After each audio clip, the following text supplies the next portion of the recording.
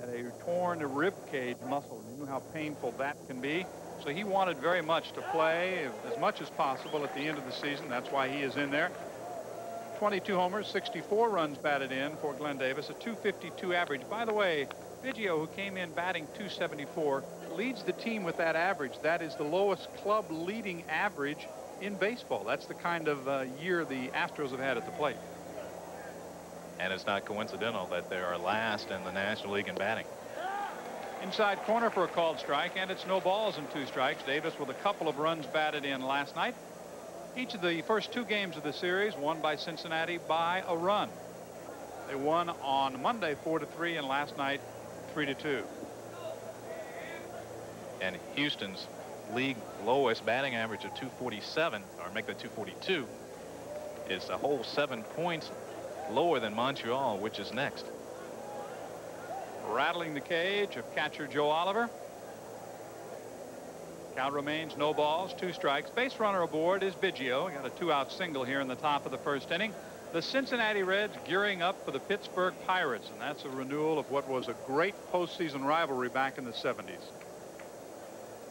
Art Howe said many of the decisions for next year have been made, at least mentally. The problem is physically they don't know who's coming back and who's not. Fouled away. Glenn Wilson is out with a knee injury. Will he come back? Mike Scott's shoulder a problem. He probably won't throw again until spring training. You mentioned Darwin, Smith, potential free agents. Stubbs, Gullickson probably won't be back. Augusto is a free agent. Glenn Wilson probably won't be back. I say probably because nobody's really sure. Well, their pitching staff is fairly set. They have their 4 starters, Mark Portugal being the other pitcher that hasn't been mentioned. Davis hits it into right center field. Coming on to make the catch is Winningham. A hit, a man left, but no runs. We played half an inning here in Cincinnati. We'll meet the starters for the National League Western Division champion Reds in a minute.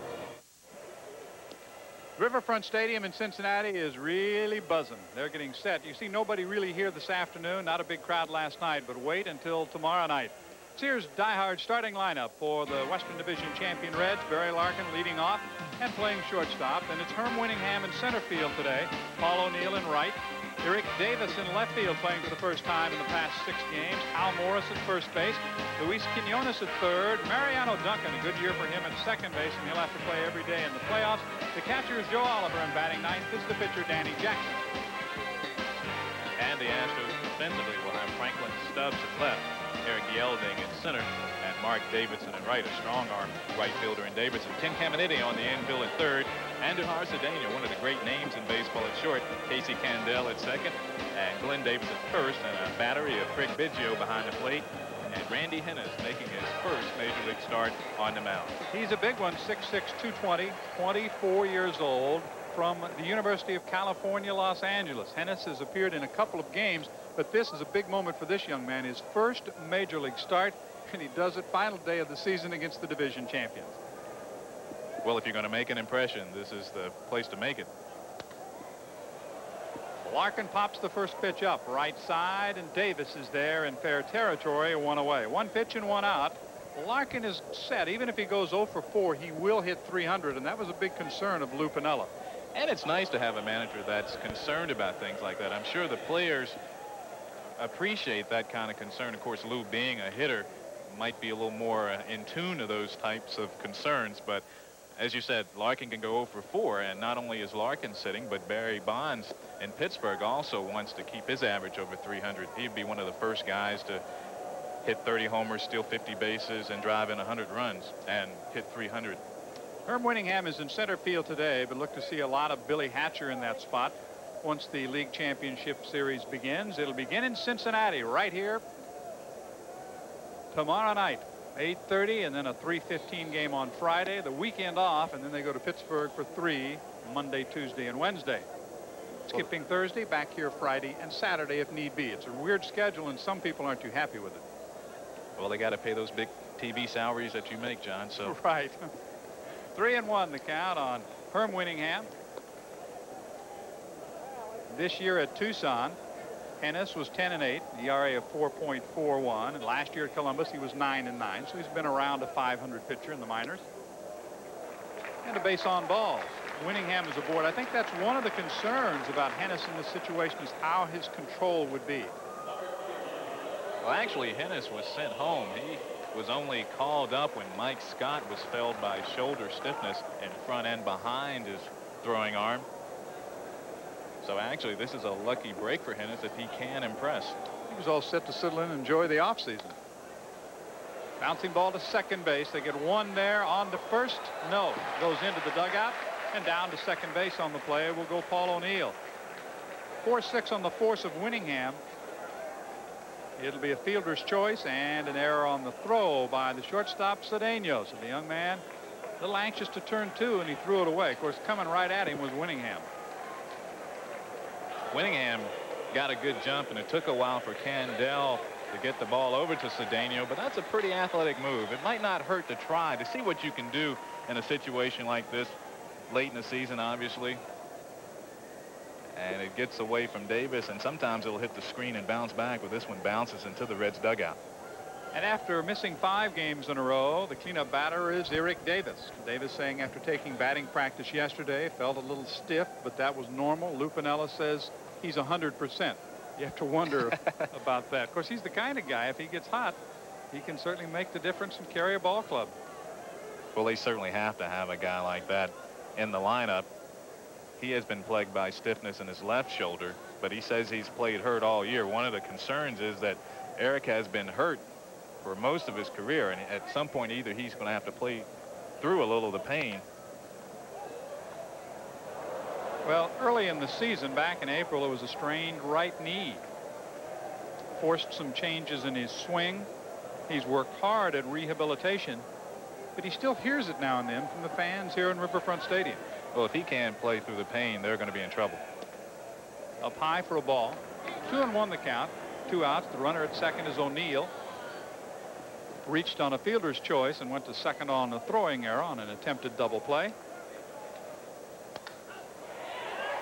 Davis hits it down the right field line. In fair territory, it's tracked down by Davidson. And after 1, we are scoreless in Riverfront Stadium. Back with the top of the second. The Reds getting set for the Pirates tomorrow.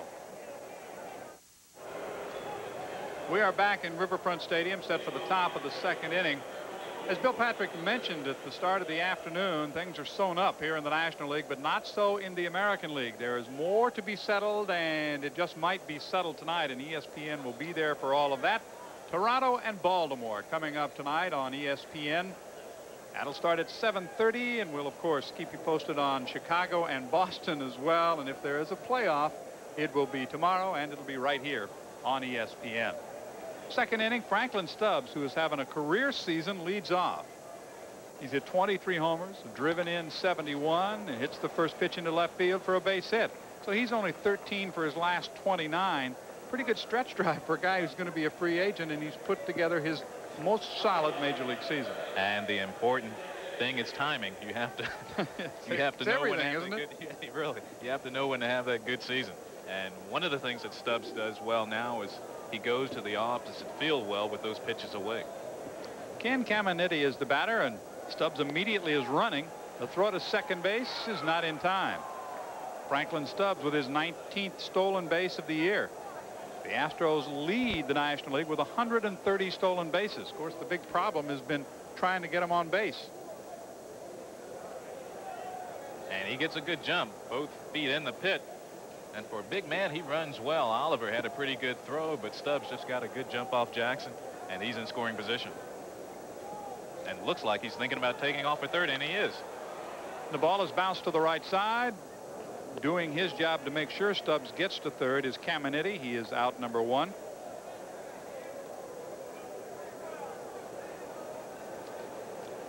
Somebody possibly got their signals crossed. Stubbs had a good jump, but you can't fault Caminiti. He's just doing his job, trying to move the runner over. They've had 1-run games the previous 2, as John told you, so 1 run could make the difference. Mark Davidson is the batter.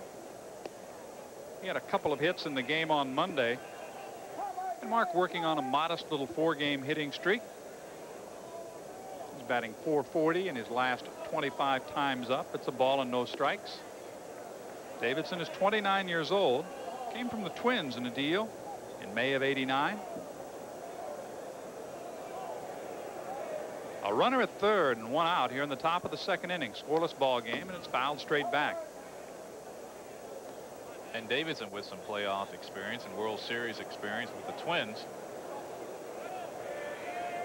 And a couple of guys on this team, Cincinnati as well as Pittsburgh, not a lot of playoff experience, but some. Fouled away. That'll be out of play down the right field line. You talked a lot to an old friend of yours, Mr. Mailer, who has some playoff experience for Cincinnati. He had it while with the Braves in 1982. Pitched a game. Danny Jackson has some playoff and World Series experience with the Royals in '85. Low and inside. It's 3 balls and 2 strikes on Mark Davidson. As you saw a moment ago, batting a little over 300 with runners in scoring position. The Astros trying to take the lead.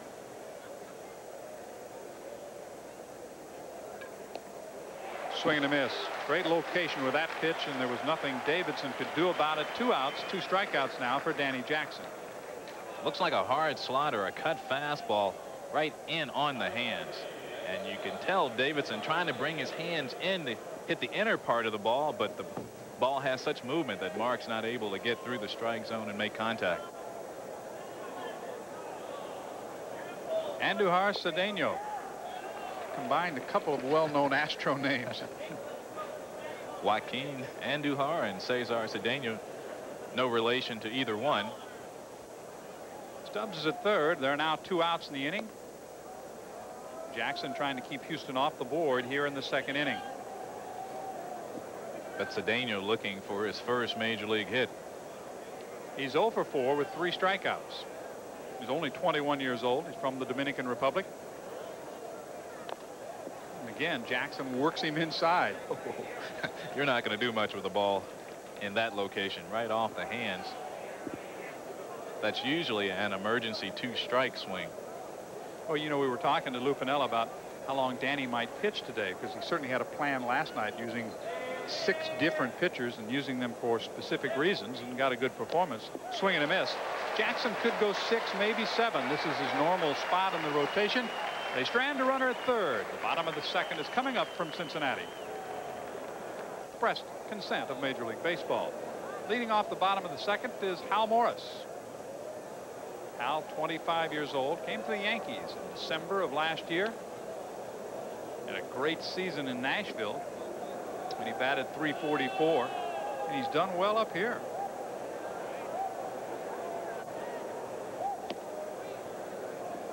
A .344 average. He's one of the Yankees that Lou Piniella brought with him, but they also have a couple of other former Yankees that have made contributions this year. Jose Rijo being probably the first and foremost, and also in the bullpen, Tim Leana, a former Yankee. He can swing the bat, and he hits that one toward right center field. Yelding is on the move, makes the catch over the shoulder. Eric Yelding, who has good speed, tracks it down in right center field. It's a long out for Hal Morris. 1 away in the second. Well, Hennis throws a fastball and a cut fastball over the top curve. This time he left that fastball high, and Yelding with tremendous speed, whether he's in the infield or outfield, tracks it down. That'll bring up Luis Quinones. Quinones traded from the Cubs to the Reds in April of '88. Takes a called strike. Luis is batting .248.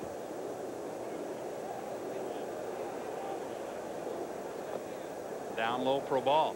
Had a career year last year coming off the bench, as he does this year. Can play 3 infield positions, most often third and second, but he had 12 home runs last season.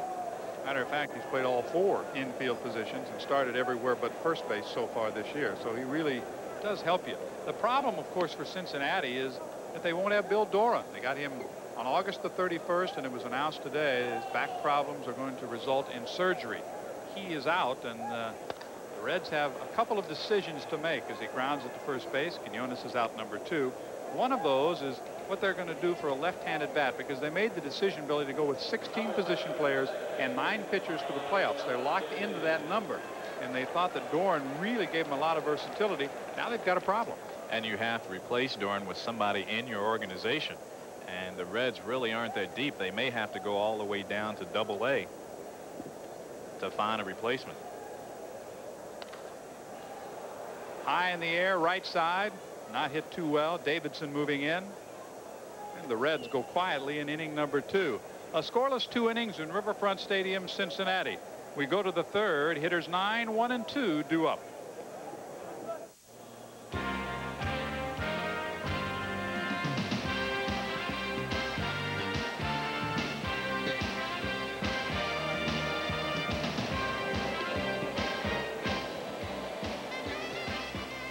Scoreless ball game as we begin the third inning. I'm John Sanders along with Billy Sample, and Riverfront Stadium will be decked out tomorrow as the Pirates come in to begin the 1990 National League Championship Series. And we mentioned a little bit about some of the decisions that Cincinnati has to make. Another one, Billy, deals with the pitching staff. Now, we've talked about replacing Doran, and Adam Casillas and Billy Bates are probably 2 likely candidates there as Randy Hennis leads off the inning, his first major league at bat, and a swing and a miss.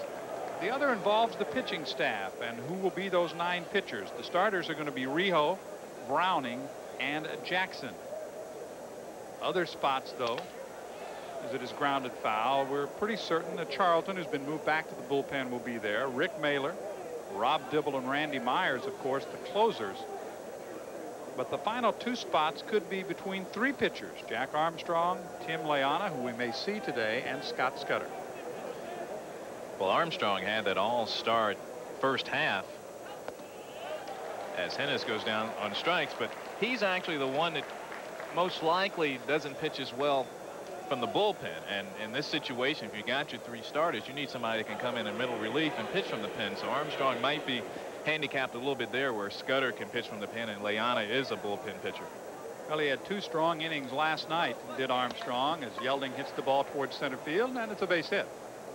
So Yelding aboard, and now he'll have that chance, if he wants to take a shot at it, to tie the club record for stolen bases. He has 64. Lou Piniella did say that somebody's going to be disappointed because they're not all going to be available.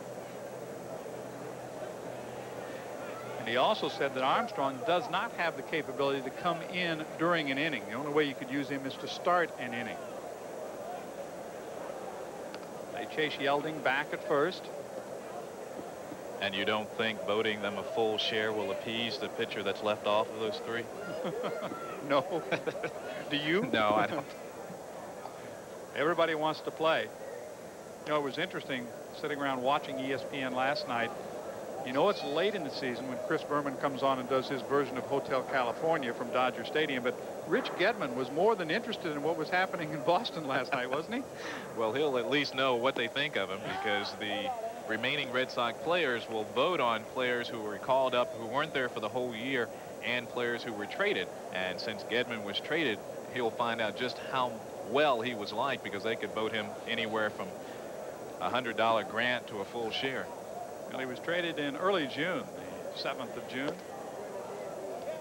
Snap throw to first, and Yelding goes back head first. 1 ball, 1 strike, 1 out, and 1 on. Scoreless ball game, top of the third in Riverfront Stadium. Matt Galante coaching down at third base. Ed Napoleon at first. Phil Garner was the first base coach early in the year.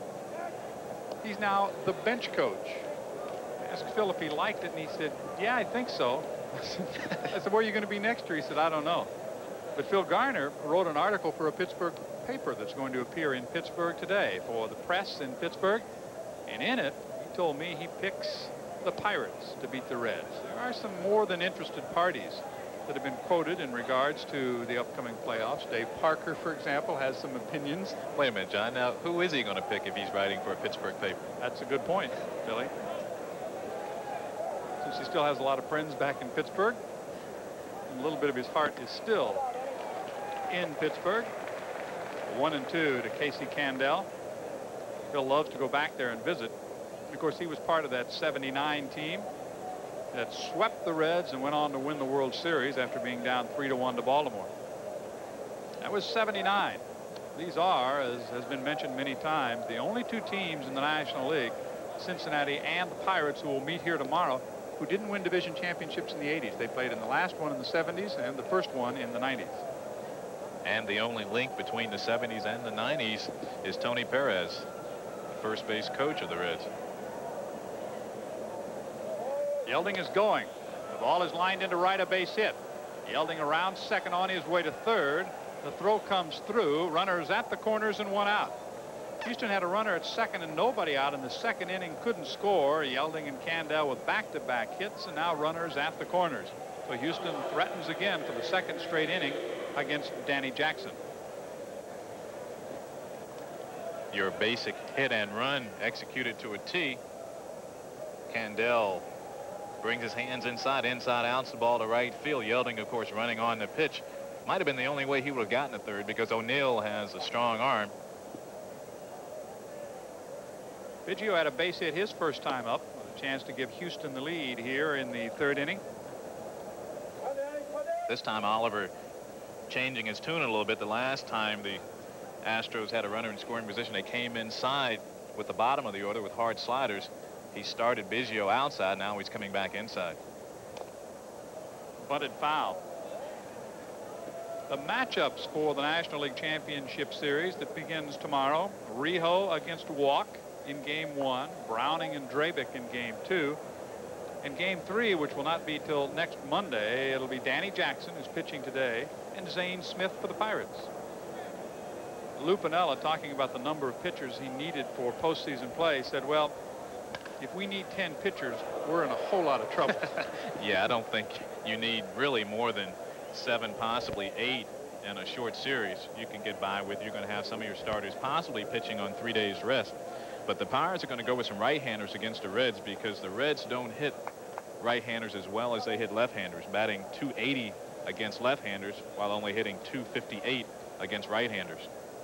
Runners at the corners here, and it's low and away. Count evens at 2-2. And of course, Bob Walk is a pitcher who's had quite a bit of success against Cincinnati. And he's another guy with playoff experience. He started game 1 of the 1980 World Series against the Royals while a member of the Phillies. And he also pitched in the 1982 playoffs, Cardinals versus Braves. Slap toward right, a base hit. The Astros break on top 1-0. Biggio is 2 for 2, and he drives in a run. 3 straight hits here in the third after the opening batter struck out. And that has produced a 1-0 lead for Houston. You almost get the feeling that Biggio, a catcher, understood the sequence. They started outside, tried to come back inside, and then go back outside again. He just stuck the bat out and just laid it where it was pitched. Lou Piniella also telling us that he felt his team was in much better shape today, right now, as they get set to start and host the National League Championship Series than they were, say, a couple of weeks ago. He said the pieces are fitting better now, but he's still a little discouraged about the offense. Interestingly enough, you mentioned that those two teams, the Pirates and the Reds, were 6-6 on the year, but each team won 4 in the opponent's ballpark. Pirates won 4 here. The Reds won 4 out of 6 in Three Rivers. A lot of people, I think, are predicting a 7-game series. You just never know, though, what's going to happen when postseason comes around. You know, sometimes, Billy, guys who have great seasons come up empty in postseason. It's really hard to predict, but you spent many years covering the Pirates. How do you see the series? I see it pretty even. I think the Cincinnati bullpen. I knew I couldn't paint you into a corner. No, well, dodge bullets long enough to get away from that. But the Cincinnati bullpen, I think, is a big factor because Lou Piniella, with Charlton back now in the bullpen, can really set things up, and I think in some ways put some pressure on Jim Leland as to when he's going to turn his lineup around, when he's going to make his changes. So it should be most interesting. Of course, as Piniella told us yesterday, if we don't score, it doesn't make any difference. We've got to score some runs.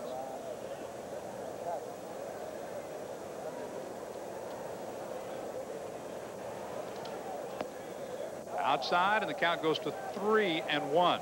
Davis batting with runners at first and second and a run in. You know, another thing that Lou Piniella has said about his team, he said, we're not the big red machine of the 70s. He calls it a nice little team. It's speed, defense. Those are the things that work for Cincinnati, not the power that they used to have. Full count, 3 balls and 2 strikes. At about 11,000 fans last night, and not many this afternoon. I think they're all saving up maybe. Lou Piniella with Jackie Moore. You talked about that nice little team. For much of the 80s, people had rated the Reds the best team in the division, and they never won. And now they've won, pecking away and not really overpowering people, won wire to wire, and still it gets criticized. Runners going. The pitch is ball 4, and the bases are loaded. Art Howe had him moving on 3 and 2. First walk of the ball game by Jackson, and the mess is full blown now. Bases loaded, 1 out, and Franklin Stubbs to the plate.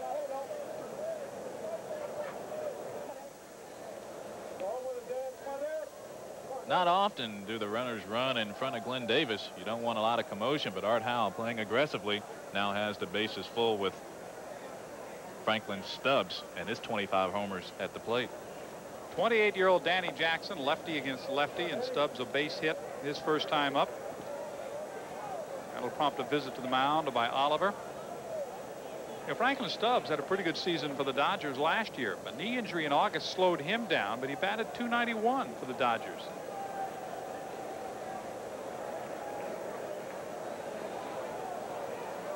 Stan Williams will go to the mound. Rather slowly, too. Someone from Houston will be reminding him that this is the last getaway day of the season. And plate umpire Doug Harvey already going out to say, let's go. I've got plane reservations. And it's really a tough situation as the senior umpire in all of baseball breaks up the meeting. Because for the Astros, it's been a disappointing season. I'm not exactly sure what they expected, but I'm sure they expected to play a little bit over 500, if not contend. And you just want the season over with sometimes. And a lot of times in this situation, it's like one of those games in which you play your AA affiliate. A lot of first pitch swinging, a lot of let's get it over with. While the Reds, of course, have to be focused and have to be dedicated. Fouled back. And there's no truth to the rumor that there's an automatic $25 fine for taking strike 1, is there? That has happened, as John's alluding to. Sometimes when you're playing your A affiliate or your AA affiliate, and you wonder why those games last only 1 minute and 21 seconds. Well, there's a reason. 1 and 2 the count. Bases loaded, a run in, and 1 out here. We're in the top of the 3rd. Davis is at first. Biggio, you saw at second, and Candel is the runner at 3rd. Fly ball left field. Coming on is Davis. No chance for the runner to advance. 2 outs. And Eric got a late jump on that ball, actually slipped a little bit. And for a second you thought it might land, but he has such tremendous speed. Enjoys playing left field. I think he feels that it's better on his legs. He has had a lot of injuries, and a lot of those from the waist down. I think he would like it, and there is some talk that shift to left could be permanent.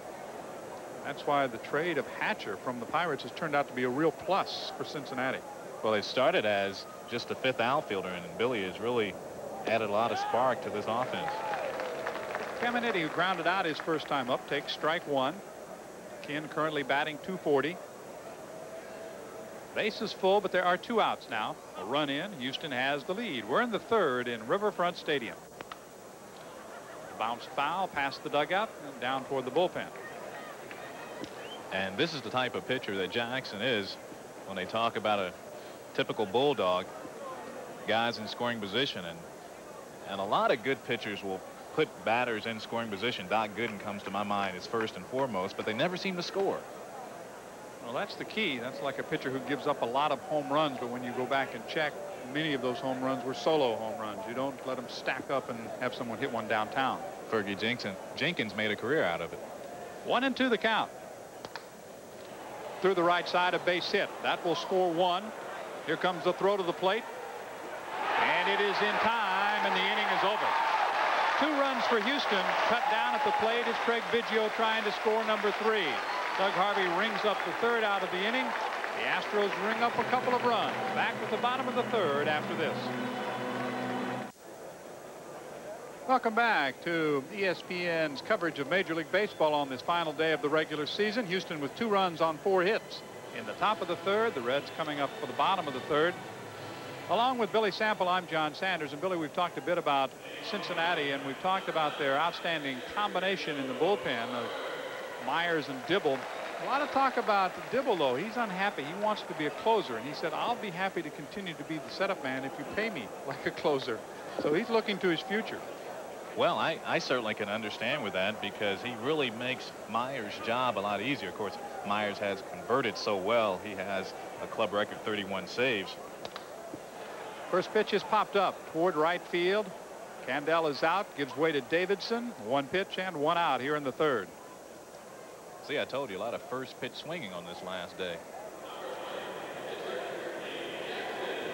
But more of that reason is because you've got a young guy out on the mound, and you think he might be a little nervous, going to groove you a fastball.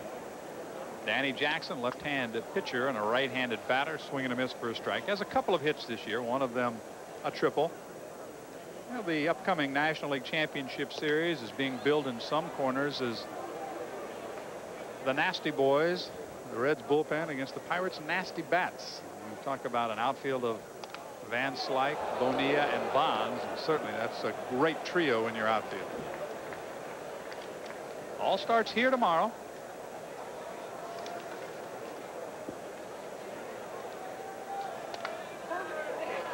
Right field toward the line, but with plenty of room is Davidson, and he has the first 2 putouts in the inning. And he's had 5 of the last 6.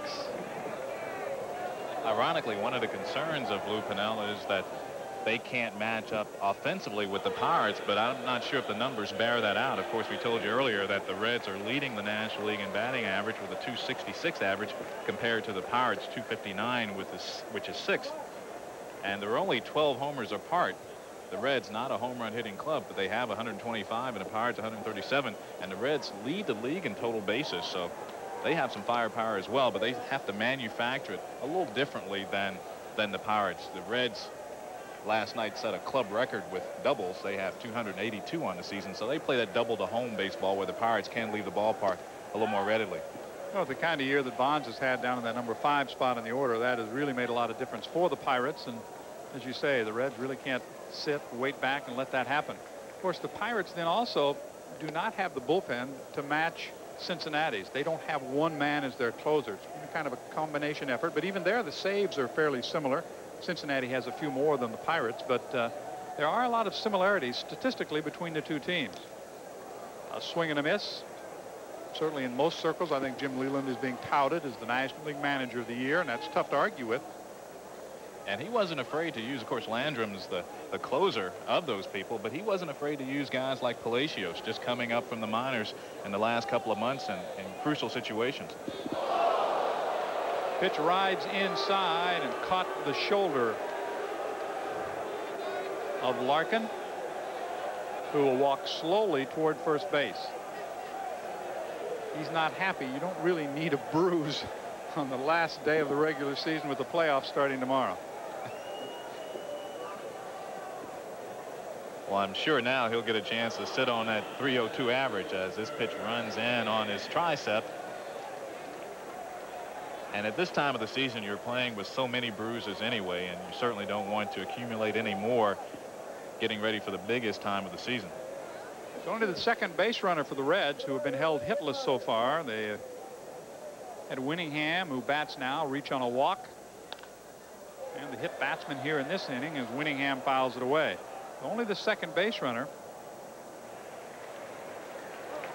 7 in a row had been retired by the rookie Randy Hennis.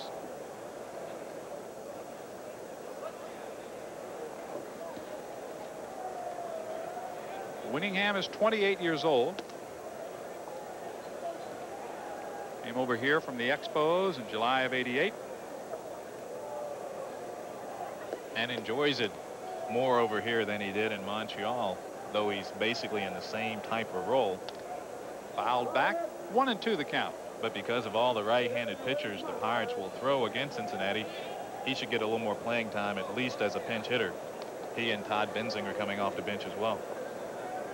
And it would appear that without the availability of Bill Doran, who is undergoing surgery today for his back, Duncan is going to start every day. Great play at third by Caminetti. Guns him out at first, and that's the way the Cincinnati third inning begins. Through 3, Houston has a 2-0 lead. Back to Cincinnati in just a minute.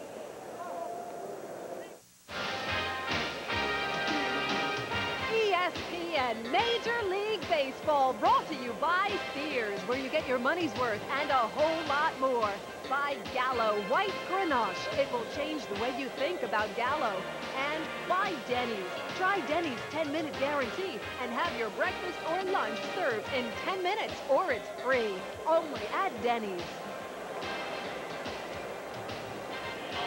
Welcome back. Top half of the fourth here in Riverfront. Houston with a 2-0 lead, and Billy Sample was exactly right. Barry Larkin is finished for the afternoon after getting hit in the arm. Duncan will move over and play shortstop, and Ron Oster will be put in the leadoff spot, and he'll be playing second base. So let me get some ice early on that arm. Davidson struck out his first time up.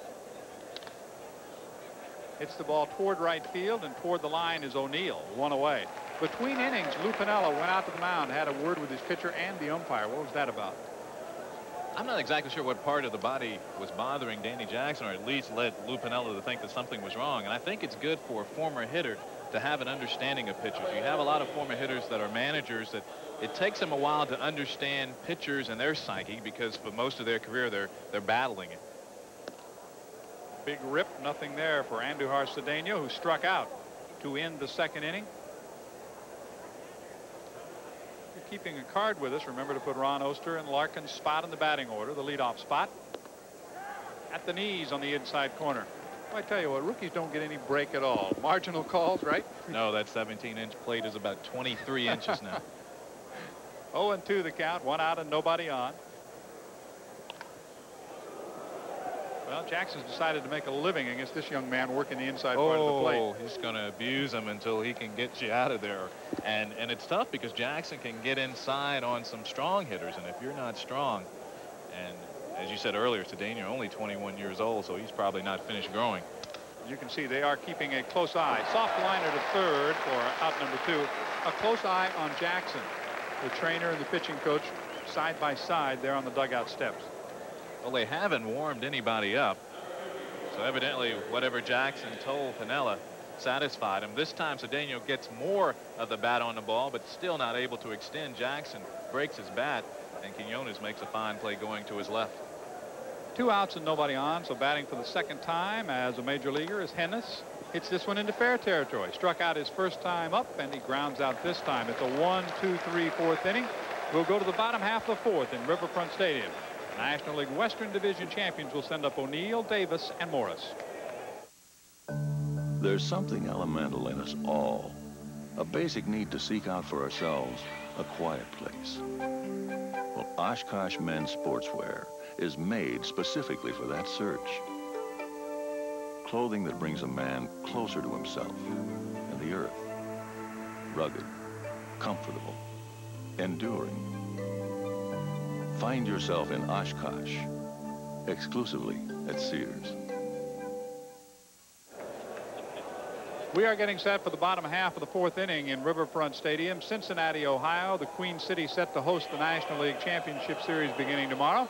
A 2-0 Houston lead. No hits so far for the Reds. And, of course, baseball continues tonight on ESPN with the 2 games involving Boston and Toronto. And if it ends in a tie, should Boston lose and Toronto win tonight, be with us tomorrow, 4 o'clock, for the American League Eastern Division playoff if necessary. And, of course, tonight at 7:30, Toronto and Baltimore, along with updates of Chicago and Boston all evening long. O'Neill takes a called strike, and it's 1-1. What are your observations about Randy Hennis so far, young man making his first start? Well, they've got a spot for him. It's only 1 start, and he'll have to look good in spring, but the Astros have their 4 starters, first 4 starters set. Scott, Darwin, Deshays, and Portugal. Last night they threw Xavier Hernandez, vying for that 5th starter. Swing and a miss. Count evens at 2 balls and 2 strikes. Well, so far Hennis has not given up a hit in the major leagues. Pitched 6 2/3 innings. Lou Piniella asking him how tough it was to lead wire to wire. Only team in National League history to do that for 162 games. He said it was very difficult on this team. Ground ball to second base. O'Neill is out number 1. I think they won it in April and May, because since the All-Star break, they've played right around 500. But they got off to such a good start, and they just kept that momentum. And of course, with that bullpen with Charlton and Myers and Dibble, I think that really helped when they got off to those early leads. And the Reds are good at scoring early runs and maintaining that lead. And when you have that kind of pen, well, you're going to win some games. Davis flied to right his first time up. And the Astros feel they helped contribute a little bit to that. They lost a couple of extra inning ball games early in the season to Cincinnati and helped the Reds get off to that fast start. You can go back to June the 4th. Cincinnati was 33-12. From that point on, you're right, they're an exact 500 team. 0-2 now. That's why they always say, Billy, those games in April count the same as the ones in September. If you win them then, you don't need to win so many in September. That's true, and I really think that's an understated part of the game.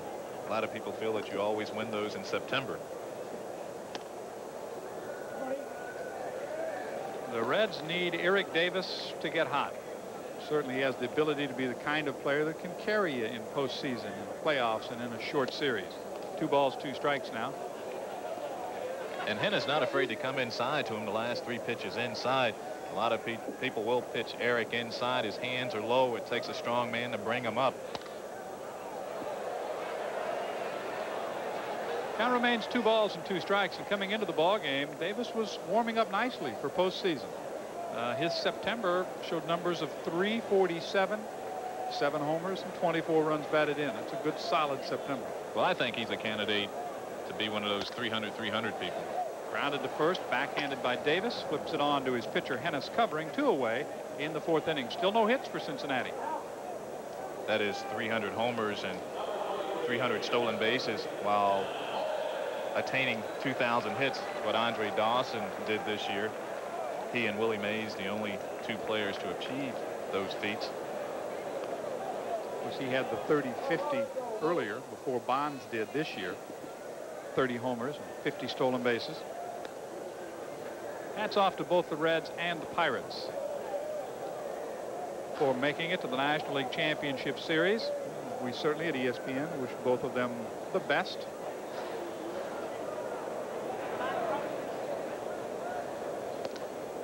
Called strike. 1-1 the count. Morris flied to right his first time up. Only 2 base runners for the Reds have been Larkin, who was hit by a pitch in the 3rd, and Winningham, who was walked in the 1st. Now it's 1-2.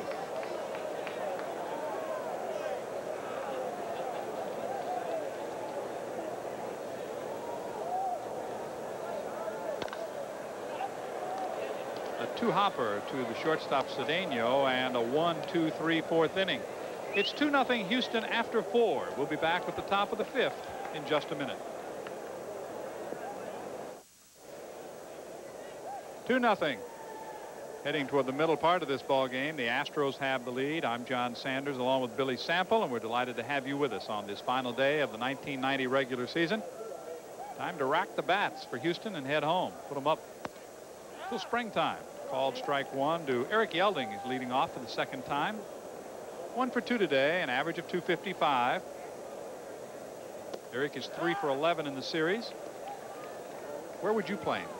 That's been the discussion. Where is Yelding going to play? Outfield or infield? If you're not going to keep Young, Gerald Young, I think you play him in the outfield. It's an awful lot of ground to cover, especially in the Astrodome. Even more ground there than here. He's going to be your catalyst. You got a leadoff batter. You have a guy with speed. He's going to steal anywhere from 40 to 70 bases.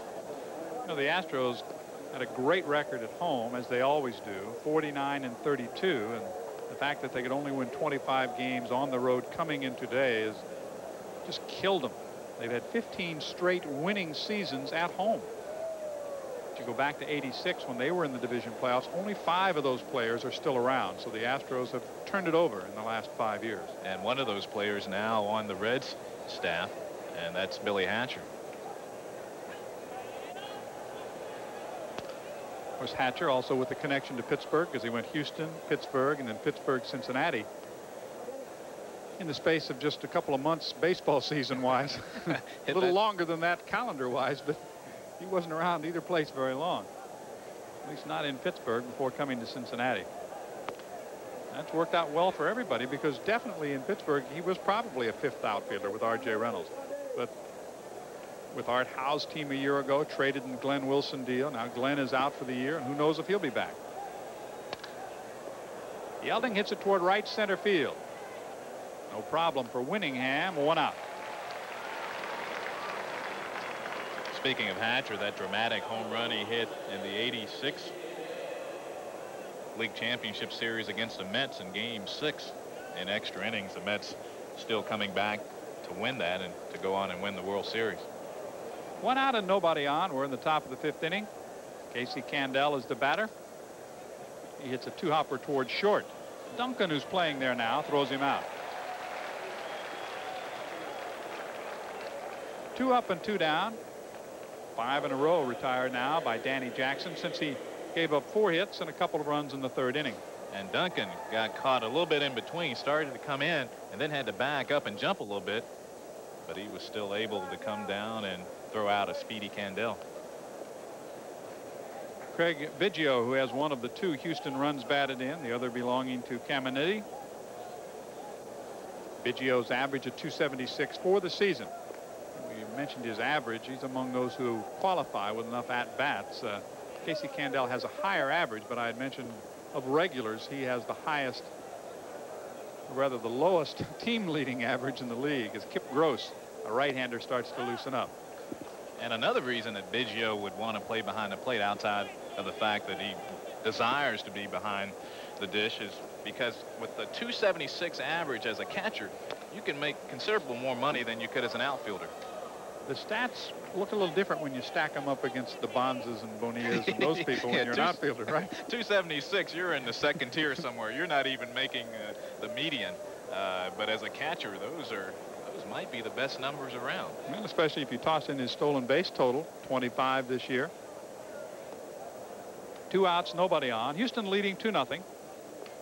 We're almost at the midpoint of this afternoon's season finale. Another 2-hopper. Another out at first for 1-2-3. A fly ball and a couple of ground outs to short. We'll go to the bottom half of the 5th for Quinones, Duncan, and Oliver in a minute. Wednesday night, the pennant chase reaches the end of the line with the AL East crown up for grabs. The Red Sox beat the White Sox, or the Blue Jays face the Orioles. Wednesday night at 7:30 Eastern, live on ESPN. In Pittsburgh, the game has begun between the Mets and the Pirates, a meaningless game in the standings, but meaningful for the 2 guys on the mound.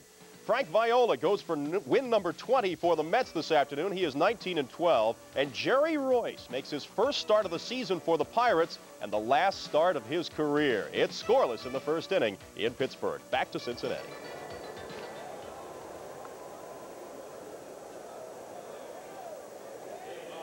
Thank you very much, Bill. And move over, Billy, because Jerry says he wants to be a broadcaster now. 2-0. We're midway through this one this afternoon in Riverfront. Everybody wants to be a broadcaster. I found out in the 3 years that I've worked this profession that by no means am I in his way. Outside to Luis Quinones, who leads off. 2-0, 2 runs, 6 hits. The Reds still looking for their first hit, and it will not come here. Another put out in right field. The Reds may not care that much whether or not they win, but I don't think they'd really want to go into a league championship series coming off a no-no. That is the 6th put out in right field for Davidson. He has been the busiest player on the field. Mariano Duncan flied out that way his first time up. What a great year for Duncan. Quadruple double with 22 doubles, 11 triples. He leads the league. 10 homers, 13 stolen bases, and 1 nasty stare toward the mound. I think when Mariano was with the Dodgers and Hennis was pitching at UCLA, he must have asked him for an autograph, and Mariano didn't oblige. Look at this pitch. Last night we saw a knockdown pitch. Dibble threw one at Eric Yelding, one of those that you talk about from years ago where it goes between your helmet and your head. It was a serious knockdown pitch. Wound up in being a strike because he caught the bat behind his helmet. Yeah. It was an attention getter, I guarantee you that. 1-1 the count here with 1 out and nobody on. Only 2 base runners in the ball game for Cincinnati, a walk and a hit batsman. They have not had a hit this afternoon. Duncan, who's hitting about .317 since the All-Star break.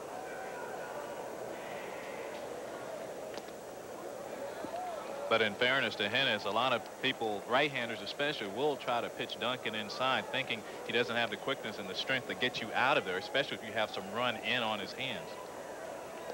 Of course, the Reds are hoping that Mariano Duncan's fine season continues as he hesitates and takes strike 2, because he's going to have to play every day in the playoffs without Doran. They had been platooning them a bit. Well, for the last month, but the way they talk about Billy Doran, you would have thought he was here all year. He was only here since August 31st. In the air, guess where? Right center field. Yeah, let Davidson have another one. That's 7 putouts in right field. Both of them here in the 5th inning. He also had 2 in the 3rd, 2 in the 2nd, and 1 in the 1st. Duncan's still a little upset about the previous pitch before the flyout. Doug Harvey, usually known as a hitter's umpire because he makes you throw a strike. So you know Doug might have that plane reservation about 345 too, because you better be swinging today. He's got that Frank Pulley strike zone today. Here's Joe Oliver, 25 years old, from Orlando, Florida. He swings at the first pitch and fouls it back. He flied out to right. Everybody on the team has flied out to right except Larkin. Oster hasn't batted. Winningham and O'Neill. Curveball hangs high. 1-1.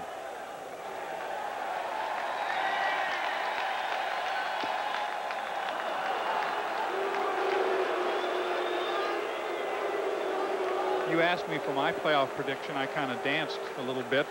What about yours? You dance so well, I'm going to look at the soles of your shoes. 2-1 is the count. Home plate a little dirty.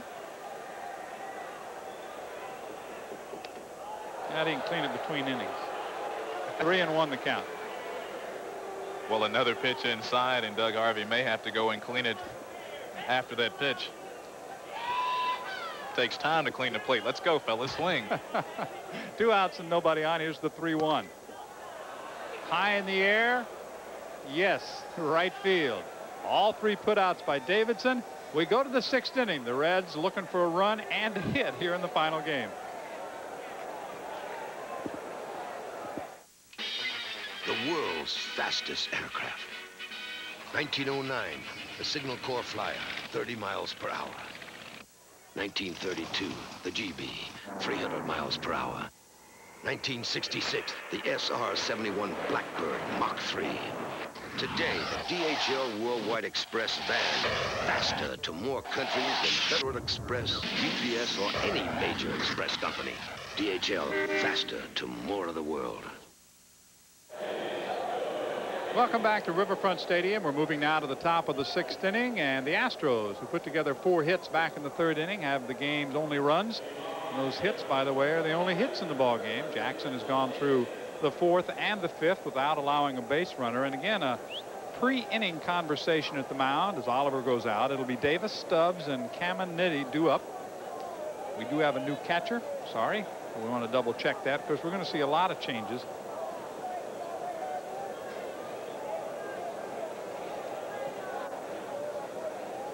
Sutko is the catcher. Glenn Sutko, number 55. Saw him in the bullpen last night, and Glenn is now behind the plate for Oliver as the ball is hit into right field. Coming on to make the play is O'Neill. Let's go back to the studio. Here's Bill Patrick. Bill? All right, and high comedy in the Mets dugout. Frank Viola gets the old shaving cream treatment. Frankie V looking for number 20 on the afternoon as the Mets are taking on the Pirates, and the Mets have roughed up Jerry Royce here for 2 runs in the top of the 1st. Pat Tabler singling in Darren Reed, who had led off with a double. A ground out scored the 2nd run. 2-0 Mets over the Pirates. Back to Cincinnati. All right, Bill, and back in Cincinnati, it's 2-0. Houston has the lead. The pitch is low and away for a ball. 7 in a row now retired by Jackson. You mentioned the new catcher behind the plate. Sutko, that ball hit well toward left center field near the warning track, and able to make the play is Winningham. Well, Winningham went a long way into left center, and he tracks it down off the bat of Franklin Stubbs. Stubbs 1 for 3 on the afternoon. But this is one of the things that Stubbs does well now. Looks like he, his left ankle, he twists it as he finishes a swing. Winningham looking at the wall and tracking it down a couple of steps before. Full extension does Stubbs get. And that back foot, as he plants it, turns over a little bit. We'll see if he continues in the game.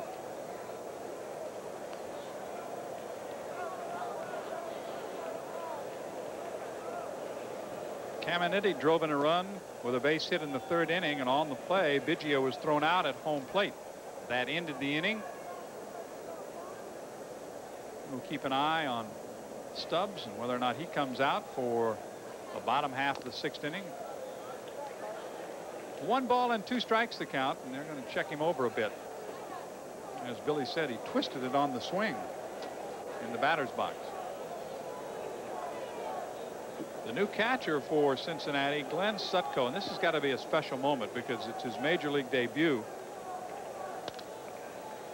He's a player who wasn't drafted until the 45th round in 1987, and here he is in the major leagues. And there is out number 3. 3 perfect innings in a row for Jackson. We'll go to the bottom of the 6th. 2-0 Houston.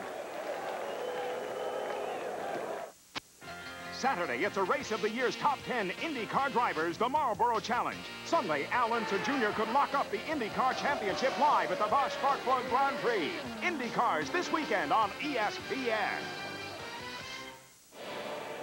Welcome back to Riverfront. Getting set for the bottom of the 6th inning. We'll have a pinch hitter here in the bottom of the 6th, and we have a lot more tonight on ESPN. It'll be the Blue Jays and the Orioles.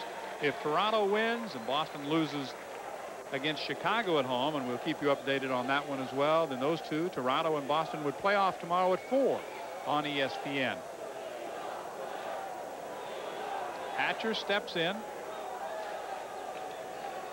Batting for Jackson. Swings at the first pitch and lifts it into center field. Yelding over, under, out number 1.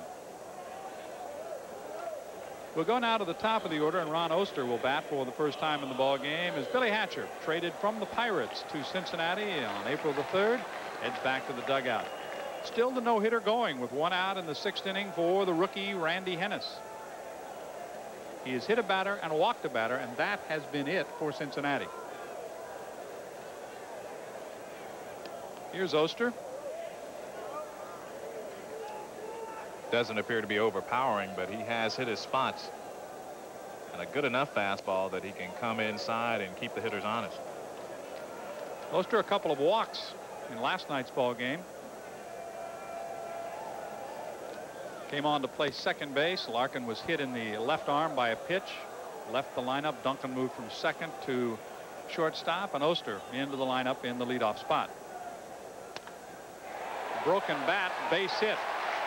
That will be a new team record for 2 base hits. Number 283 for Cincinnati. It is their first in the afternoon, and the Reds have a runner in scoring position.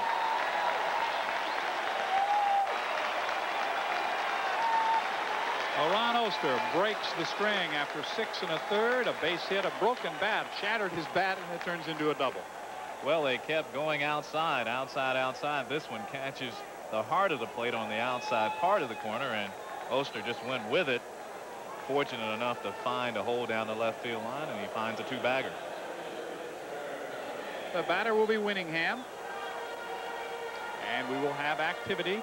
Juan Augusto goes down to the bullpen. He leads the National League in appearances, and he goes down to the bullpen for Houston. Out to the mound, Bob Cluck out there, and I think this is a good sign because the way this young man is pitched, you want him to leave the game feeling confident, feeling happy about the way he is pitched. You don't want, I wouldn't in this situation, want him to be in a situation where the winning run is on base. And you've got a guy like Augusto who can pitch in this situation. It doesn't take him long to get up. Juan has that rubber arm, and he can pitch forever. And it doesn't take him much to get warm. And again, we're telling you, Doug Harvey is... He's trying to keep it moving. Yeah, he's saying, let's go, folks. It's hot back here, and let's get the game over with. There is Augusto beginning to loosen up. almost completely overcast in the early part of the ball game. Started to break up a bit. It's warmer than it has been in Cincinnati. Temperature up in the 80s this afternoon. High in the air, left field line. Stubbs, who twisted that ankle, stayed in the ball game, goes toward the line to make the catch. 2 outs, and holding at second is Oster. Well, talking about the temperature, John, last night we were talking with Lou Piniella, and he said something that was interesting. As we take another look at Stubbs going towards the line, doesn't appear to have any ill effects from that twisted ankle. But last night, Lou Piniella said he had hoped that the weather would stay cool, because when the weather is cool here at Riverfront, the ball doesn't carry as much. And since the Pirates have a few more bangers than the Reds, he thought that would work to the Reds' advantage. And the first 2 games are here in Riverfront tomorrow night and Friday afternoon. And after taking the weekend off, and Pinella's plans for the weekend, because the Steelers are playing in Three Rivers on Sunday, is to work out here in Riverfront Saturday and Sunday. And following Sunday's workout later in the day, they'll fly to Pittsburgh to get set for Game 3. And the Pirates and the Steelers offense isn't good enough at the moment that anybody would want to go up and might be catching, right? Yeah. 2 balls and 1 strike. O'Neill reached on the fielder's choice and grounded out. He hits this one toward right field. Right there again is Davidson. Another put out in right. A 1-out double, but no damage. We'll move to the 7th in Riverfront. 2-0 Houston.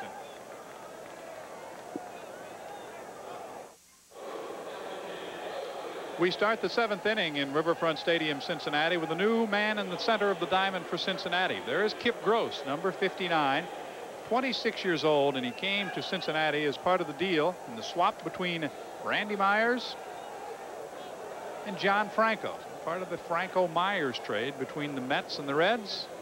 Gross' 5th appearance this year. In 5 1/3 innings, he has given up 6 hits and 3 runs.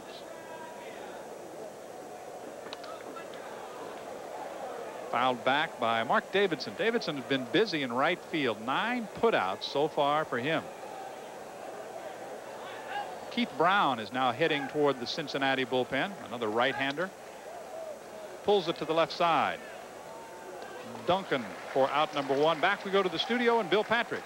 All right, John. Willie McGee of the Oakland A's is pretty much a shoo-in now for the National League batting title, because Dave Magadan, who came in 6 points behind McGee, flew out in the first inning in his only at-bat for the Mets against the Pirates. He was then replaced by Kelvin Torvik. Let's go back to Cincinnati. Thank you, Bill. And how about that? A guy in the American League wins the National League batting championship. Magadan would have had to go 5 for 5 to overtake McGee. Swing and a miss by Cedeno, who was 0 for 2. He struck out and hit a soft liner to third, and he's behind here. No balls, 2 strikes. And here's a major league slider. And a swing where your head was there, but his body wasn't going up the middle enough to make contact. We're located in different sections. Yes. Right. No balls, 2 strikes, 1 out. Fouled away again. Again, he comes back with a breaking ball. And you better believe it'll be a long winter if he doesn't get a hit. He's been in now 5 games. There's that little slider, and it's 1 and 2. How much did you think or worry about your first major league hit when you got called up? Not so much about the hit. The at-bat was, it's hard to describe because you haven't experienced anything like that. So there was a lot of anticipation, a lot of adrenaline flowing for that first at-bat. And I was kind of fortunate because the first pitch I saw, I swung and got a hit. Thank you very much, and got it over with. Into that problem. Yes. Swing and a miss. Second time in the ball game that Gross is down on strikes. It's the first strikeout for Gross, picking it up for Jackson, who went 6 innings, gave up 6 hits and 2 runs. Well, if you've looked bad on one pitch, that time he turned a fastball over, it appeared, and Cedeno swinging out from under his helmet. His head was not where the pitch was. 2 outs and nobody on. 11 Astros in a row retired now, as Eric Anthony steps in to pinch hit for Randy Hennis.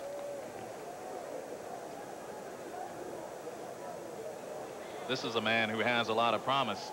So far, he hasn't shown that ability. He's strong. His bat appears to be just a little bit slow. He's still on the interstate, and this is very late in the year. He has over 200 at bats, the interstate being 1-something, I-something, as the players will say. Takes that pitch outside. But he has a big swing. And for that type of swing, he's got to generate a little more bat speed. Anthony's still very, very young, and some feel in the organization not really ready for what the Astros have asked him to do. He's only 22 years old.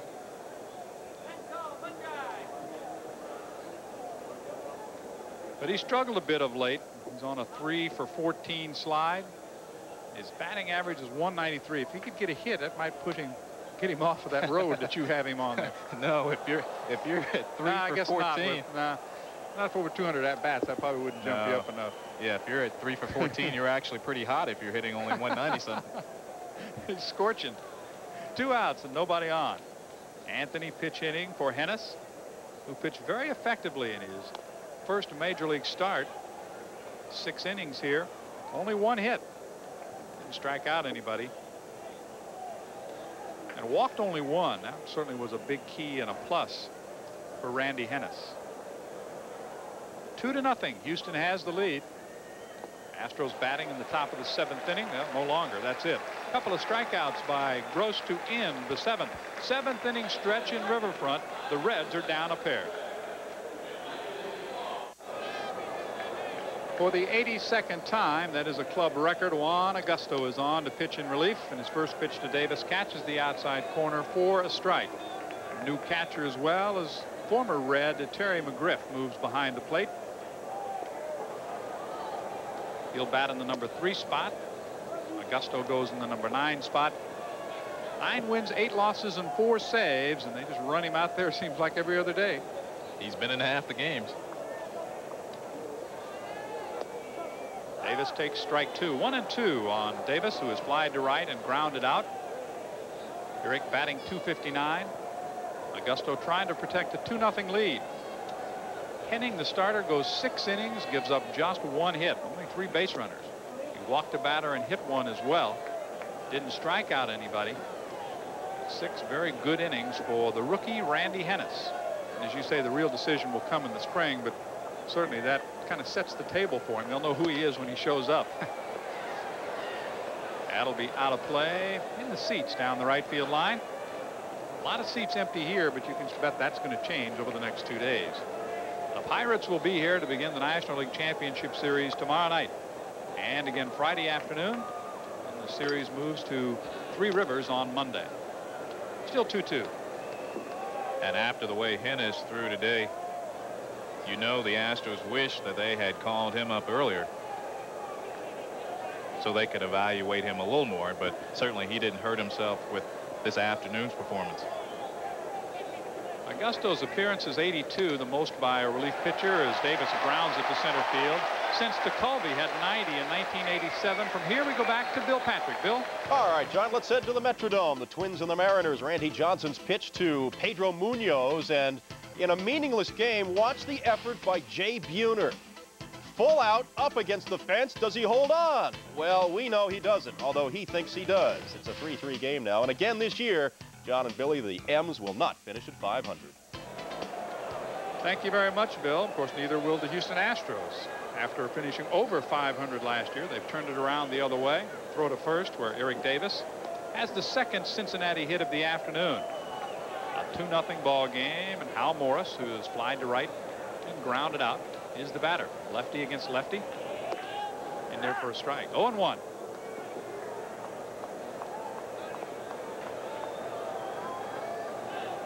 Morris taking over the first base position about midway through the season from Todd Benzinger.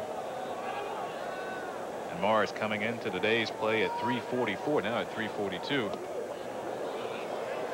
Behind here, no balls and 2 strikes as he swings through that one.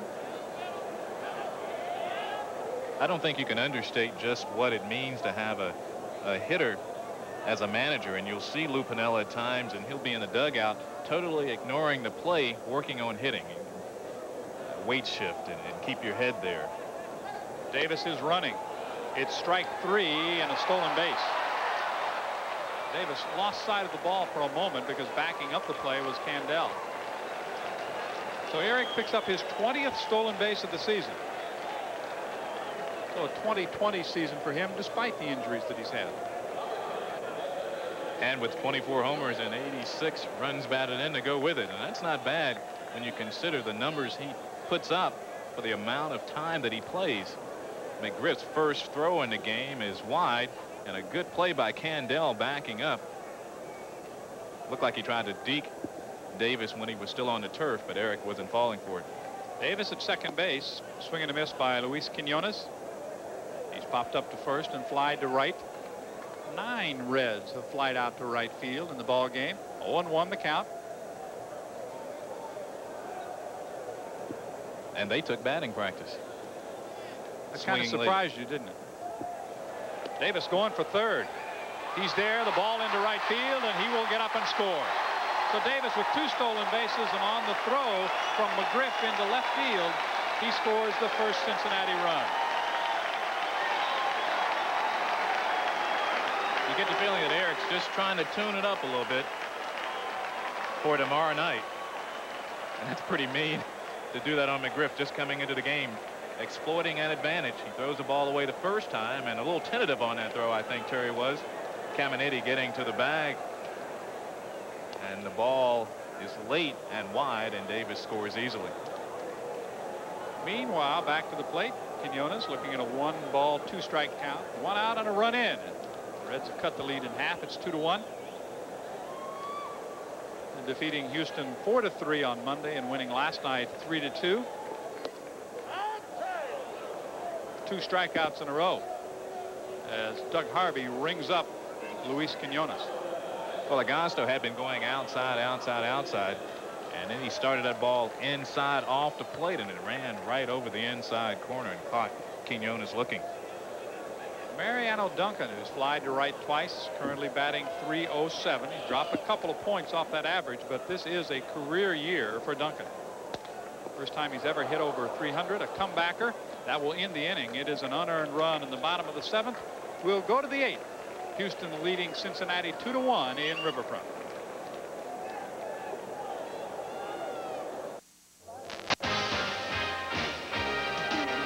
ESPN Major League Baseball, brought to you by Michelob Dry Beer.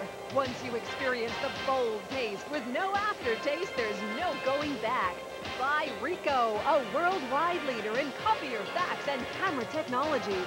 And by UPS, fast, efficient service to more than 180 countries and territories worldwide. As we start the 8th inning, we have some changes. Houston leads on the scoreboard. That changed in the bottom of the 7th with an unearned run. You can see it on the mound. Chino Minatelli is the new pitcher. He's 26 years old. Originally from Delaware. Went to college in California and high school in California. It's Sweetwater, California. Yelding for the 3rd time in the leadoff spot. That's not the only change. Davis is gone from the lineup. And Benzinger is in left field, and that is he reaching down to make a nice running catch. Todd Benzinger, who played about half the year at first, did a good job there last year, coming over from Boston, now moving to the outfield, and a fine play there. Certainly is your first play running in on the turf, because if that gets by him with Yelding's speed, that would be a triple.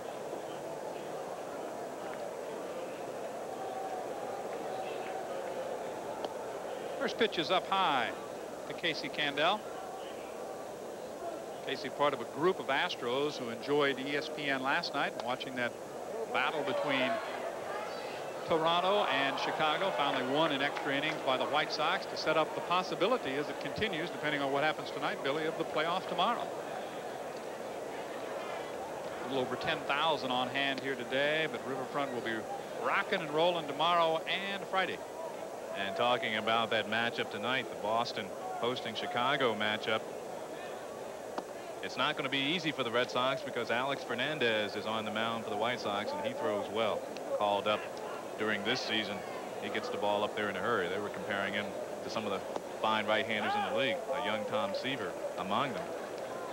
The count here is 3 balls and 2 strikes.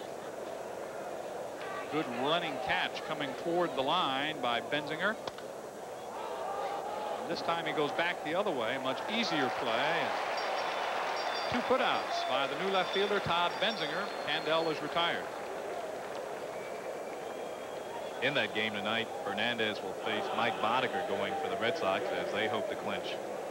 Lou Piniella says this is his most satisfying year in baseball. He says the job for a manager is certainly much tougher than for a player. What he was saying is that he's responsible for everything. It really takes everything he has because he has to make sure that everybody on the ball club is in sync and doing what they need to do. So he said by far this is his most satisfying year in baseball. And when you think of it, here is a long-time American leaguer coming to the National League not knowing anybody and doing such a terrific job. Hit high toward right, short of the warning track. Winningham makes the catch to retire McGriff. 3 fly ball outs here in the top of the 8th. Bottom of the 8th is next in Riverfront Stadium, Cincinnati.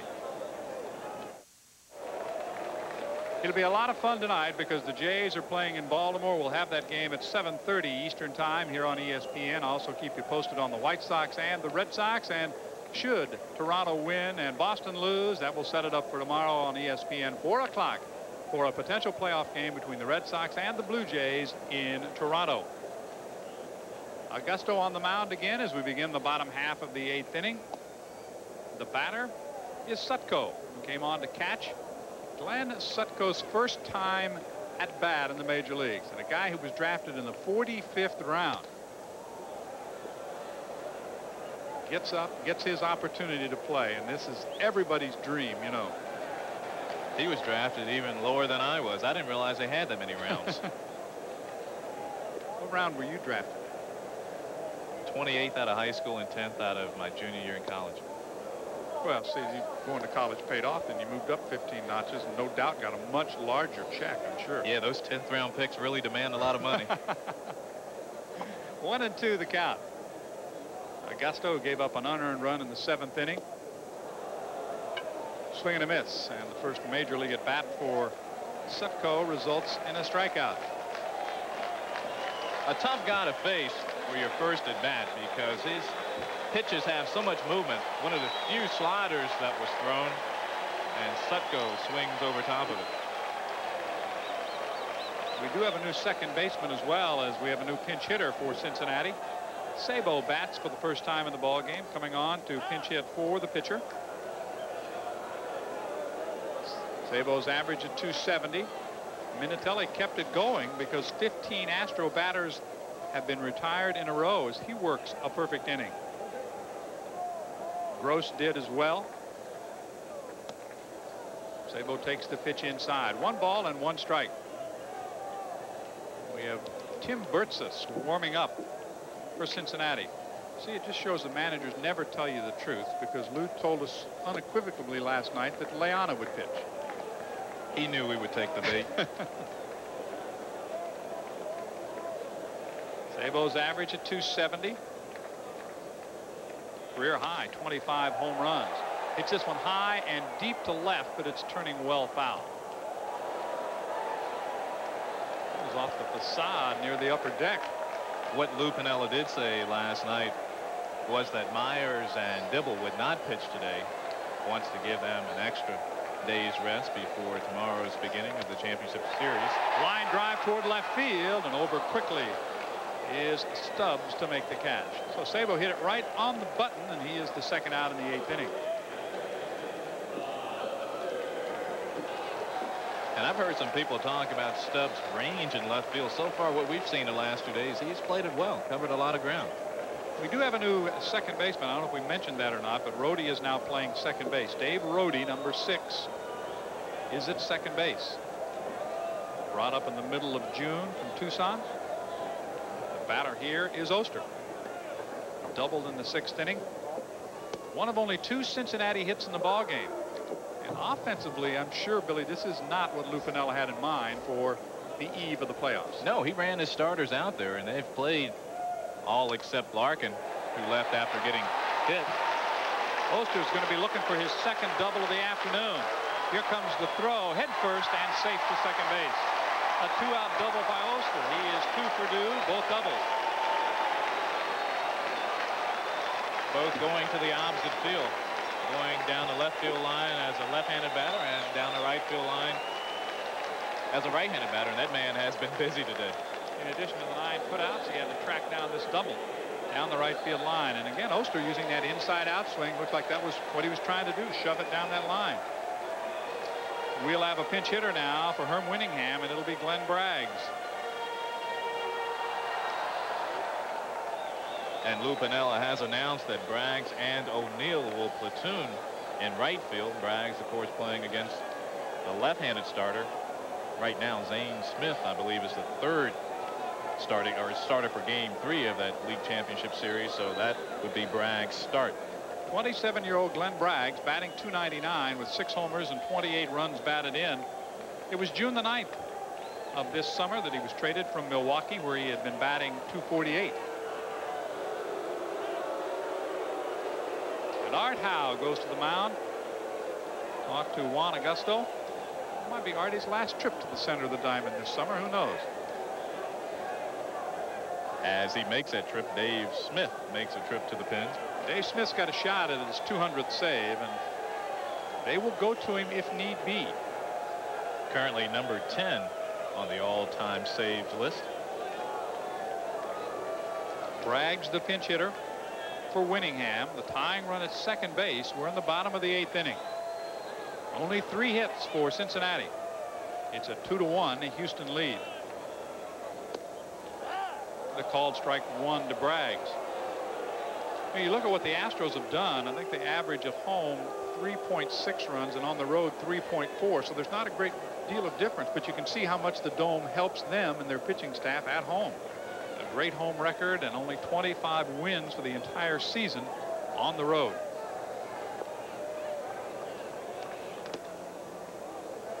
One and one.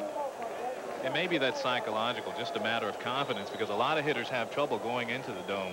They feel as though they're hitting in a tunnel, and it's tough picking up the ball.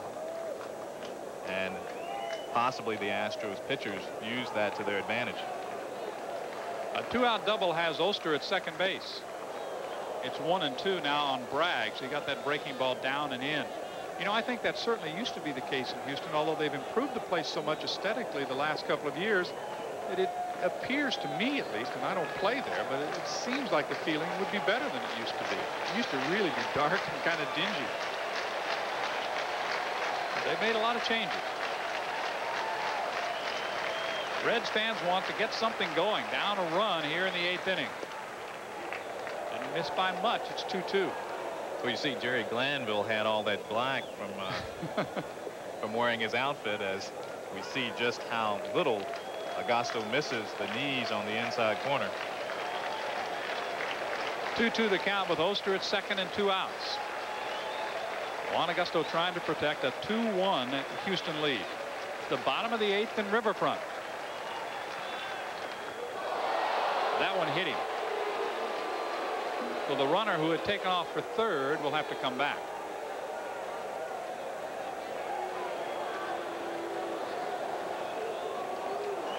Augusto hits Braggs, and Paul O'Neill will bat.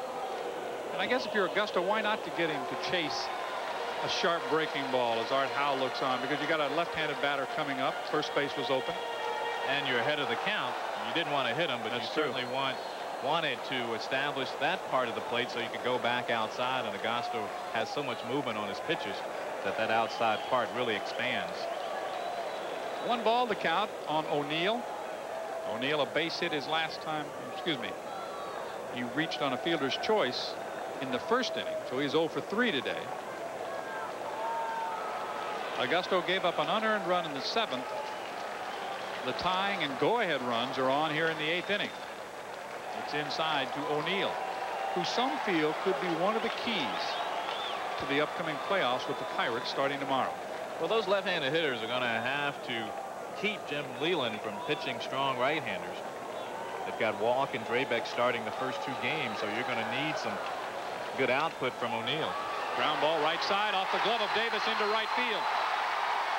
A run scores, and it's a 2-2 ball game. Oster checks in, and on the play, Braggs goes all the way to third.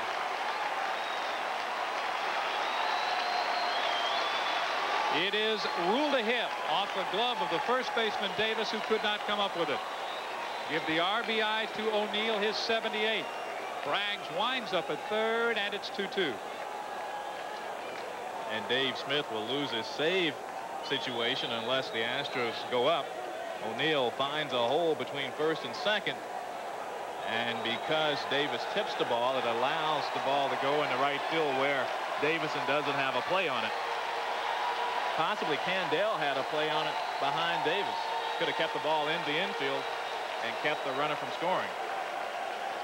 Well, it was not Artie's last trip to the mound. He's going to go and into that bullpen and bring in Smith, even though, as you mentioned, the save opportunity for Dave is gone.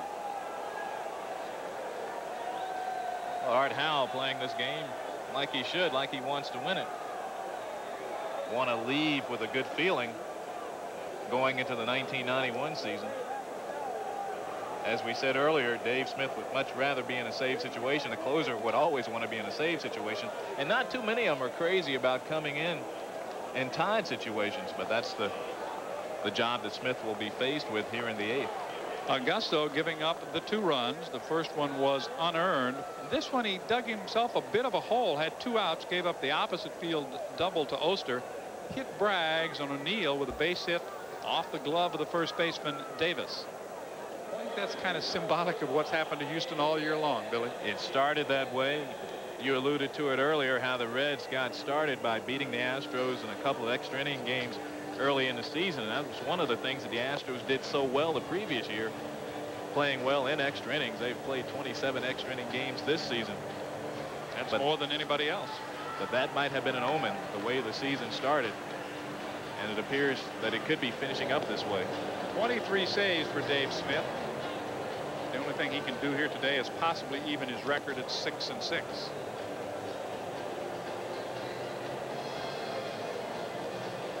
Smith, a sinker curveball pitcher.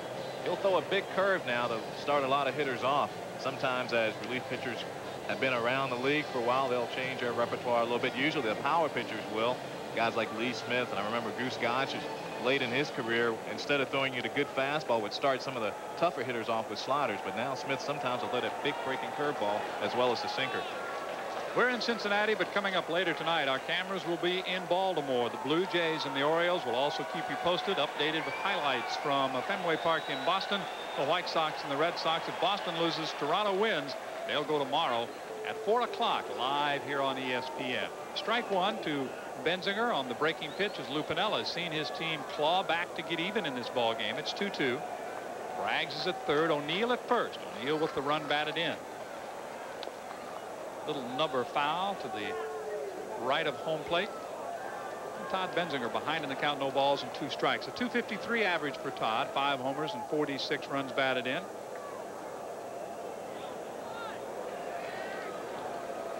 Smith, one of those free agents that the Astros are trying to figure out about the future. Breaking ball low. Benzinger is 27. Came over from Boston in December of '88. Had a .245 with 17 homers a year ago. Missed only 1 game all of last year. That was the last part of April. He missed a game. Hit well toward left field. Stubbs is there to track it down. We have played 8 in Riverfront Stadium, Cincinnati, on the final day of the 1990 season. Final out to Smith. 2-2. We go to the 9th.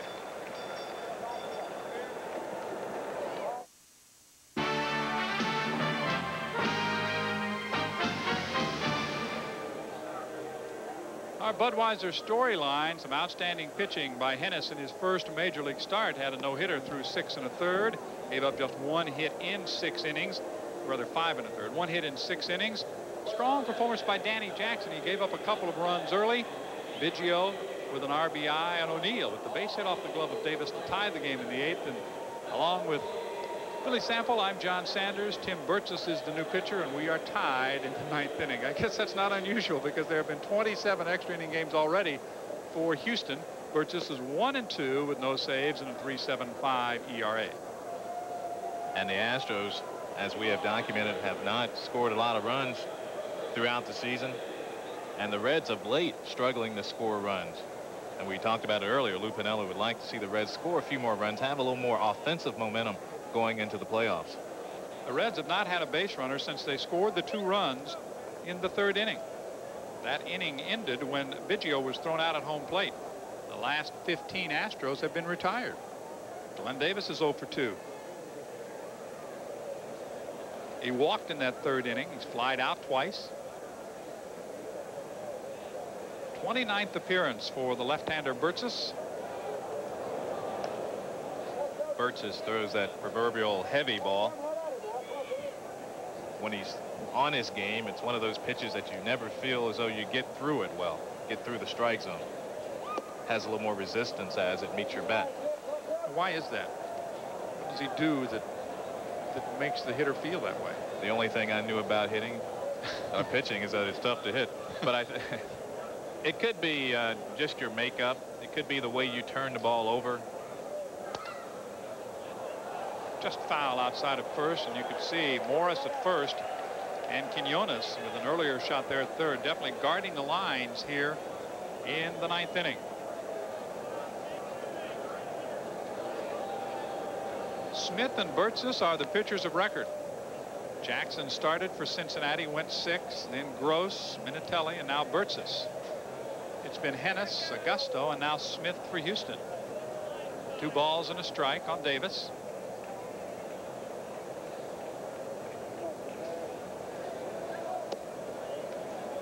Three and 1.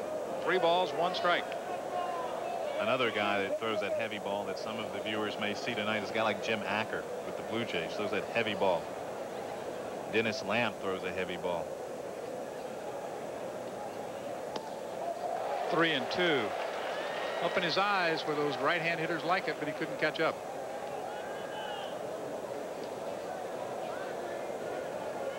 And to go along with that same theory, guys who throw that heavy ball don't give up many home runs. 3 balls, 2 strikes. Top of the 9th inning. 2-2 in Riverfront Stadium. Off the railing. Out past Dutch Rennert, who along with the umpire at second base, Jerry Crawford, will be here tomorrow night as part of the National League umpiring crew. And they probably didn't bring enough change of clothes. Maybe they did. Maybe they knew well before it was announced, you suppose? High in the air, out of play down the right field line. Back in a crowd of just over 10,000 this afternoon. For Dutch Rennert, it'll be his 6th National League Championship Series. For Jerry Crawford, it will be his 4th. Well, some people have accused Richie Phillips, the umpires union head, of having a lot of influence and pull, so maybe they did know they were going to umpire the LCS. Again fouled back. Straight behind home plate, what you think would normally be our broadcast position, but they're kind of set up for the playoffs here, and we're in another county, so to speak. Down the right field line. It's a different view from this angle, I'll tell you that. I'm glad you're doing the play-by-play, because I'd say fly ball to left and Braggs would catch it in right.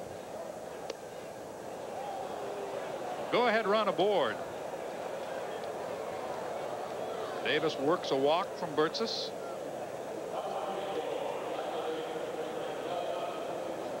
Franklin Stubbs, the batter. See, the preparations are definitely in place. They haven't turned on the cameras yet in the blimp, but it is getting positioned for the playoffs that begin tomorrow night here in Cincinnati. We'll have a pinch runner for Davis. Well, that will wind up Glenn's 1990 season as Young takes over.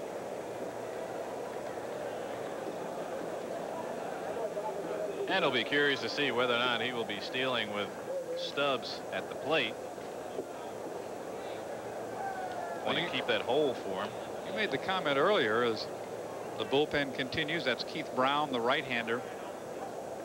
But Art Howe is managing like it was the middle of the season, and to do what he can to win the final game of 1990. Too high. It was Young who set the club record in '88 with stolen bases for Houston with 65. Yelding was 64 this year. Eric has been on base one time today. Came around to score one of the 2 runs in the 3rd inning. By the way, the base on balls to Davis as Young takes over for him at first, ends that string of 15 Astros in a row retired by a combination of Jackson, Gross, and Minatelli.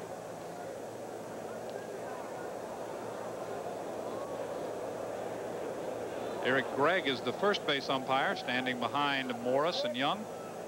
As Bert's a snap throw over, and no tag applied. The count is 1 ball on the batter, Franklin Stubbs. Well, Bert's is going to make Young earn it if he's going to steal, because Tim is slow to the plate. By that time he quickened it up a little bit.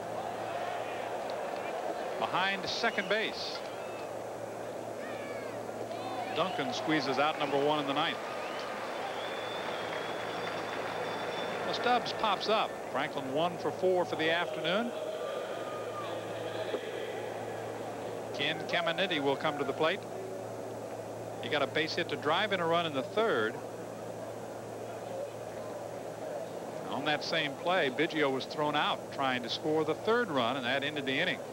And until this inning, that's been it for Houston. They did have hits in the 1st and 2nd. Put together 4 hits in the 3rd. They have 6 for the ball game. The Reds have only 4. It's a 2-2 score. We're in the 9th. Along with Billy Sample, I'm John Sanders. And very happy to have you with us on this final day of the 1990 regular season. Sliced foul out of play, and we invite you to be here at 7:30 tonight, when the American League East could be settled. And then again, you might have to be back tomorrow. We'll have live coverage from Baltimore, the Blue Jays, and the Orioles, and also have updates as Lou Piniella doesn't have to worry about all that kind of stuff. Wire to wire for Cincinnati. Trying to match the victory total the Reds had in '78. The 91 wins for Cincinnati, the most they've had since they won 92 and '78. And that wire to wire, the first team to do that since the '84 Tigers, who won 35 out of their first 40, and I saw 6 of those up close and personal. 1-1 the count. 1 out and 1 on. In for a strike. 1-2. Steve against McDonald in that game in Baltimore. See how Big Ben does against the Blue Jays. Tonight at 7:30 on ESPN. The league's hitting under 200 against Ben McDonald. Only Nolan Ryan has the league hitting under 200 in the American League. I got to see Nolan pitch a couple of times this summer in my trips to Texas. What an amazing, amazing man. I think he's scarier now. I got to face him late 70s when he threw the 98 to 100 mile-an-hour fastball and the big curveball. Now he throws a cut fastball and a changeup and still rushes it up there about 95 miles an hour. Yeah, he gets your attention. 2-2 the count. Now it's full at 3-2. They throw behind Young at first, but he's back safely. Sutko, the rookie, working behind the plate. And Sutko with a good idea. And if this throw is on the right-hand side, then Morris has a chance. And Young, 2 steps on the carpet. He got his heart pumping a little faster anyway, didn't it? Full count, 3-2. Burgess has already walked 1 in the inning. There's 1 out. There's a fly ball to center field. Back is O'Neill near the warning track to the wall. The ball is against the wall. A run will score on the play. Caminetti is around second on his way to third as the ball comes back into the infield. The Astros go back on top 3-2. Caminetti gets his 2nd run batted in, a triple over the head of center fielder Paul O'Neill. So Art Howe up. Piniella sitting down. His team is down by a run, 3-2.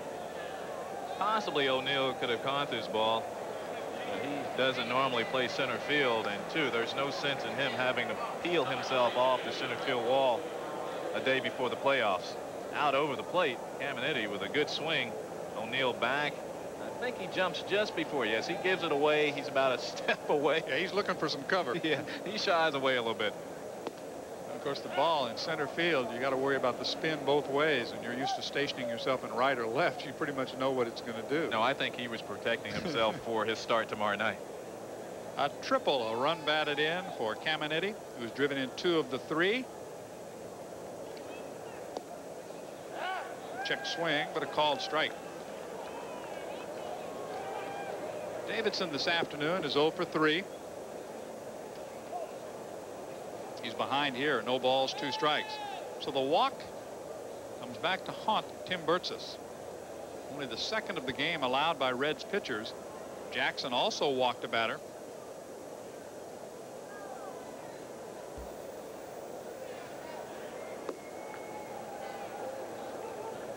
One and 2 the count.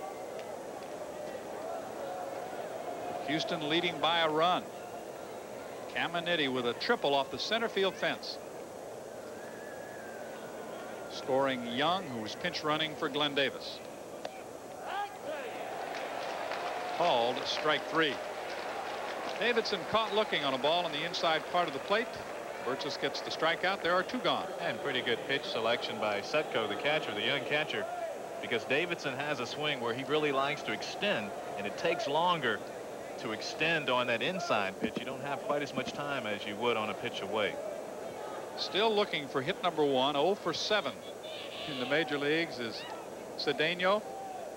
He struck out twice today.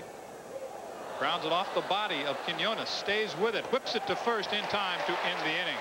A run for the Astros. Houston comes up for their, or Cincinnati comes up for its final at-bat in the regular season with Morris, Quinones, and Duncan down by a run.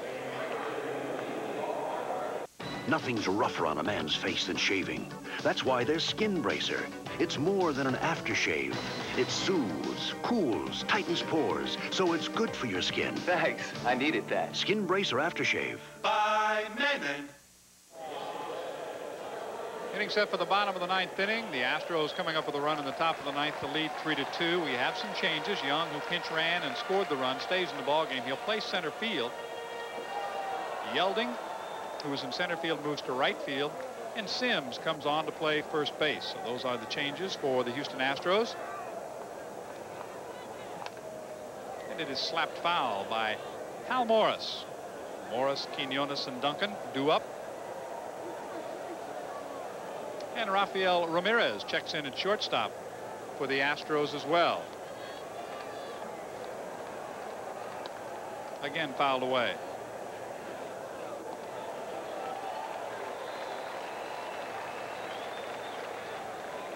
And again, you have to wonder just how concerned, as you look at Yelding, who went from center to left, Lou Piniella will be because of the lack of offense today. Ramirez from behind second base, throwing out Hal Morris one away. Well, he made it very strong, his statement last night, that he feels good about his team, but he wants more runs, more offense. He certainly hasn't gotten it today, only 4 hits and 2 runs. One of those basically manufactured on the legs of Davis.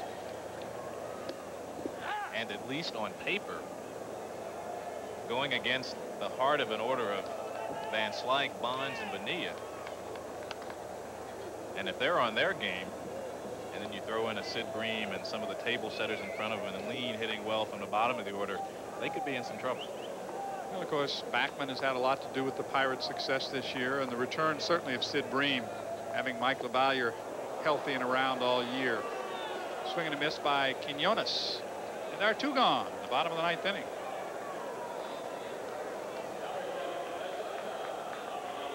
And Smith, who usually throws the sinker, really has some bite on this one. That's the super sinker. He and Agosto must get together before they throw that one. Both have that kind of downward motion, almost an illusion. Duncan is 0 for 3. He homered in the first game of this series to reach double figures in that category. It's no balls, 1 strike. Smith looking for his 6th win of the year.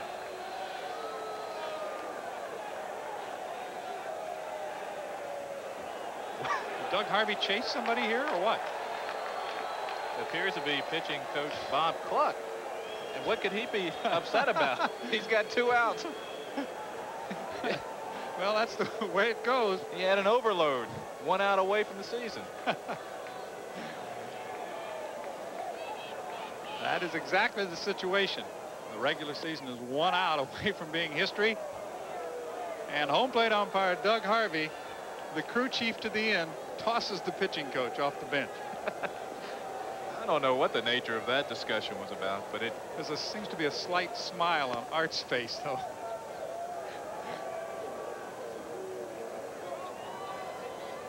Phil Garner to his right,